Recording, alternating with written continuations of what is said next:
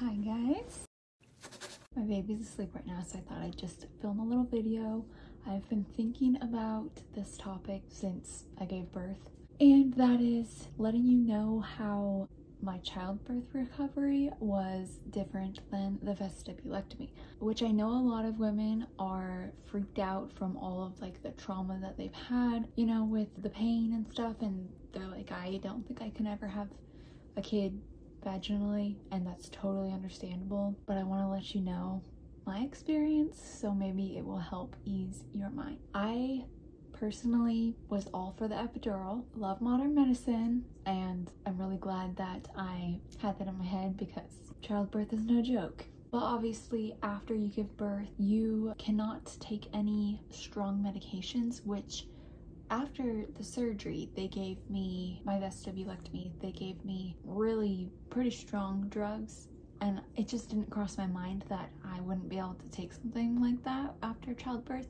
because it like gets into your breast milk and whatnot. You just take ibuprofen, which is just like crazy to me. But so I just wanted to explain the difference between the pain with the vestibulectomy. If you don't know what that is, it is pretty much getting surgery on your vagina. They cut the exterior tissue out from around the outside and then stitch it back up, and the recovery is, I think they might say like, I don't know if they say 12 weeks. I think they say 12 weeks, but the recovery took like a good 6 months, I would say.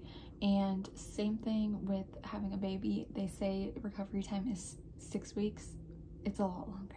With the vestibulectomy, honestly, my overall rating is that hurt worse than having to recover from childbirth, which is crazy because a human coming out of you is like insane. And I did tear, I don't know what degree it was, but it was pretty large. Her shoulder got caught on something in there, and it just like tore the whole cervix down. So I had stitches, but I feel like the vestibulectomy stitches were worse because it is purely on the outside. So when you sit up, or like if anything touches it, like your clothes, your underwear, it hurts a lot. Whereas with the tear I had from childbirth, it was inside.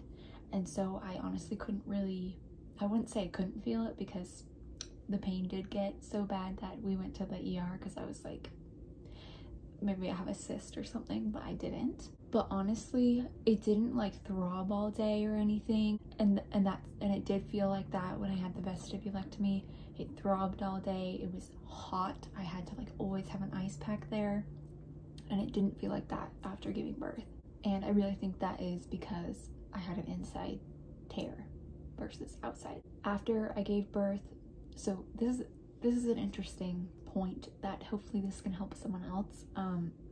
After the vestibulectomy, you have your 6-week recovery time, and then you can start physical therapy. And it's actually good to massage down there because you develop a lot of scar tissue, and you end up going to physical therapy, and they pretty much like do the same thing, like massage the area and whatnot.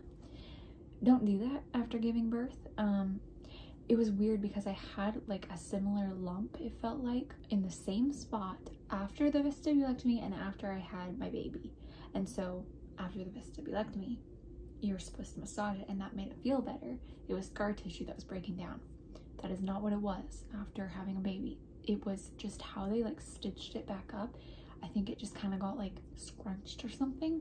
So I thought, oh, maybe this is similar to that. I should not have touching it. No, just leave everything alone for a good 6 to 12 weeks because that just made it worse. And then we ended up going to the ER because I was like, I don't know what is going on, and we'd already met our deductible because our baby was in the NICU, so it cost us nothing. We don't just like willy-nilly go to the ER. Yeah, anyway, I know this is kind of a short video and I didn't really write out like my thoughts. I'm just kind of rambling, but I just wanted to let you guys know that it really wasn't that bad. They did yank the epidural out very quickly after, and I was like, well, that's not very nice. But the recovery, you still take baths, you use the peri bottle when you go to the bathroom, hurts when you sneeze, you know, it's pretty similar to the recovery of the vestibulectomy, but I felt like it was better. So all of you people, if you are scared of having a baby after dealing with all of this, it wasn't that bad. I don't even remember it. I feel like that's a great thing about our brains, is that we forget what the pain was like. And I just love my daughter so much. I will do it again for her to have siblings. Hopefully that helped someone. Bye.